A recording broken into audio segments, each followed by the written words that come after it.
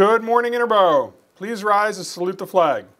I pledge allegiance to the flag of the United States of America and to the republic for which it stands, one nation, under God, indivisible, with liberty and justice for all.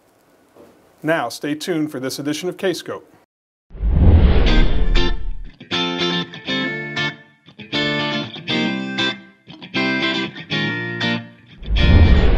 Good morning, Interboro, and welcome to the Thursday edition of KScope. I'm Tommy Bosch. And I'm Abby with your morning announcements. Seniors, are you playing a sport in college next year?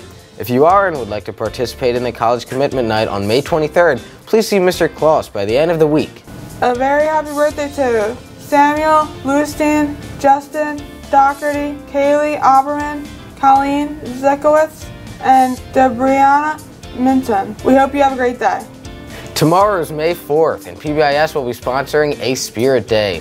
Wear your Star Wars gear or favorite movie attire for a chance to win awesome prizes. Veterans, families, and students will gather together at Holy Cross Cemetery on May 19th from 9 a.m. to 12 a.m. to collect and replace flags supplied by our veterans. This process is part of a larger endeavor that helps honor the veterans residing in the Interboro footprint. Over 3,000 flags were able to be replaced last year due to the help of those in the Interboro community.